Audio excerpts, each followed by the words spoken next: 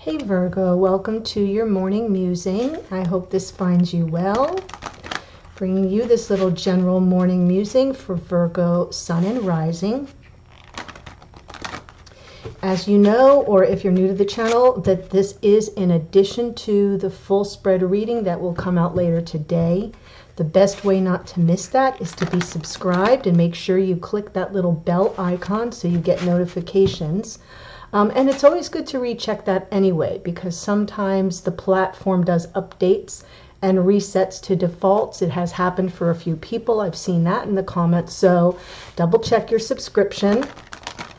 And just a little note. I've been telling everyone this all week, but because the morning musings are new, they're not getting a lot of views, right? As people come on board and get used to the fact that I've added something to the channel and they're discovering them, it's starting to tick up, but it's been slow going. And the way that the algorithms in YouTube works is it's all about that first hour. So if a video doesn't get many views in the first hour, YouTube just doesn't show it or recommend it, right? You have to go looking for it.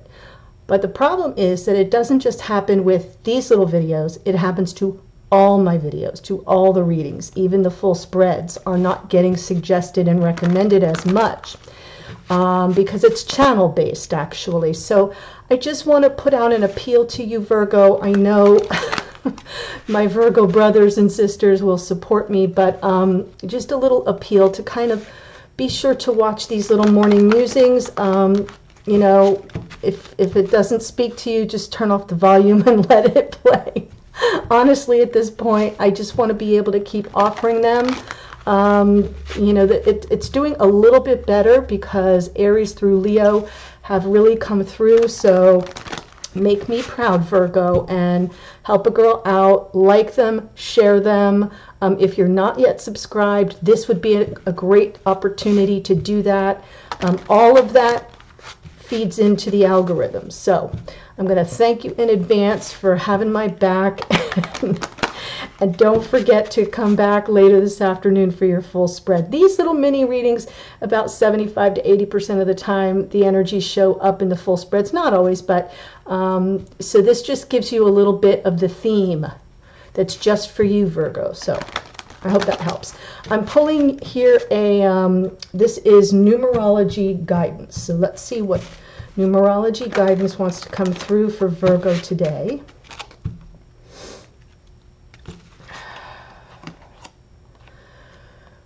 Oh, this came through for another sign. 16, rebirth.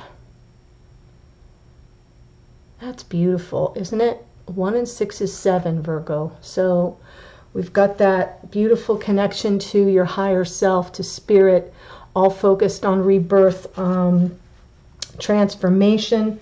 I'm going to read a little bit for you just so you get a feel for it. People criticize me in the comments all the time for reading out of the book. Let me just tell you, even the oracle creators read out of their own guidebooks. It's, you know, it's a lot of information that's often hard to commit to memory. So indulge me. This card indicates a time of major transformation and transition that will result in significant personal growth. By drawing this card, you have entered a period of spiritual awakening and rebirth, where you have the opportunity to align with your higher self and the overarching principles that guide you. This is where you surrender to the changes around you and prepare to be the best you can be. You are being encouraged to trust and believe that a magical future awaits. But first you need to let go of the old in order to experience the new.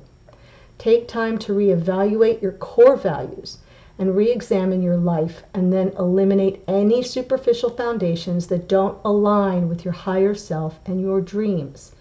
This is a time to recognize and rise above any ego-based thoughts and behaviors, for humility and authenticity are the keys to your success. In order to improve your current situation, you are being asked to adjust to and harmonize with the natural rhythm and cycles of your life, cycles that are leading you toward a higher level of understanding and awareness. This transformation is inevitable. So know that this is a very exciting time, for you are about to become the very best you can be. Boom. You heard it here. So I love this card. The rebirth card to me is, it is transformation, which is the death card, but even more so, it is the judgment card. That second chance, being called up, the rebirth portion of the program, right? Because both those cards are Scorpio, just going to let you know that. So we've got a little bit of the flavor of death and judgment here. What a beautiful beginning. I love that you're getting that spiritual awakening, tapping into your higher self, shedding a lot of the ego-based behaviors, really taking a good look at who we are. I'm throwing myself in here. You know I'm a Virgo, so I claim that card as well. Let's see what's going on in your connection, Virgo. Let's just get a little,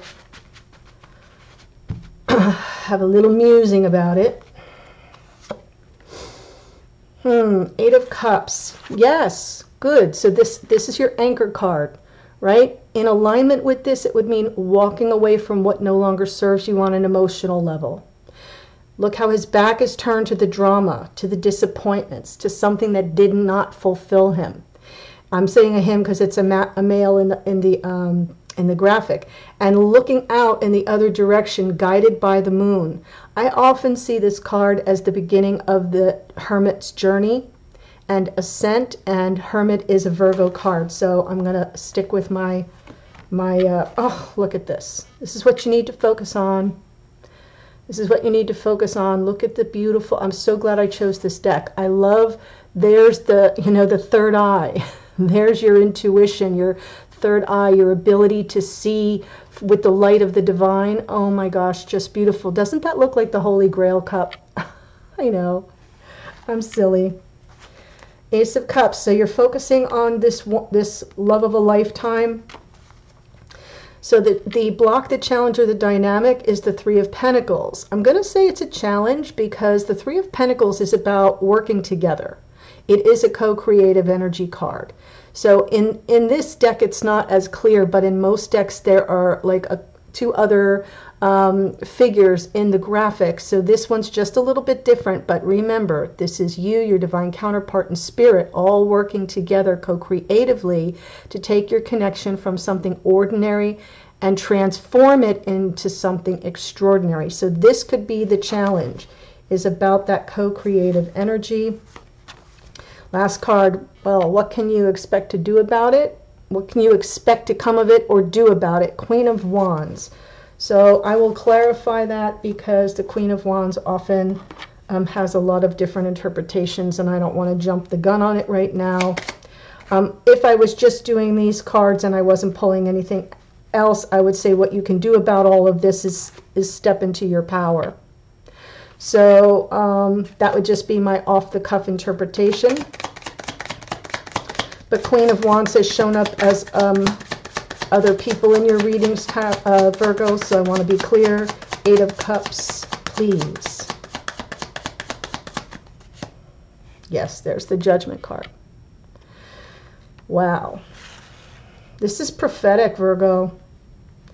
There's some prophecy here. I'm feeling it right now. I really feel the connection of these two cards. That's why I went to the trouble to mention the Judgment card for your rebirth. Judgment is answering the right, walking away from what no longer serves you, whether that's turning your back on drama or just old behaviors, things that have dragged you down and held you down on an emotional level, and going in the direction of answering the call of not just this connection, but this is about the crossroads, meeting that crossroads and opting for the rebirth, opting for the second chance. It's also a card of forgiveness. This is a card of past life twin flame soulmates. Really beautiful. There you are, Virgo. So you may have to go it alone here. The Nine of Pentacles, as beautiful a card as this is, does represent a single person. She is often found to be, someone who has many suitors, but struggles to kind of land a love life that stays. So that's part of her, what the elusive quality of the Nine of Pentacles. The strength in this Nine of Pentacles is about self-sufficiency, independence, autonomy, creating the life you want and desire for yourself. So that's a beautiful energy for you to show up in your own reading. We've got the Ace of Cups would be what you need to focus on, Virgo. It could be connected to the Judgment.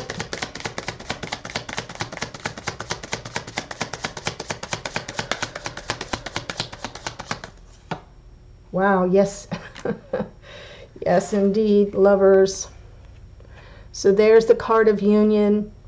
Some people see this as the twin flame card. I kind of see it as a continuation of just that energy of choice, where we're either choosing the other, we're choosing the connection, we're choosing ourselves. Gemini and the Lovers. There's duality here. There's if this then that. So to me, it's just another card similar to the Judgment and the Two of Swords, where choices have to be made. That's the Lover's energy. Wow, this can't get any clearer. Here's what you're focusing on, Virgo. Your one true love, your soulmate, your twin. Possibly even a reunion. Whew, this is a lot. Yes, and on the bottom is the Six of Swords. I will take that, because the agenda here should be about moving to calmer waters, getting beyond the tumult, getting beyond the turbulence, and moving to something that's bringing in more peace of mind. So let's look at the Three of Pentacles. This is your challenge.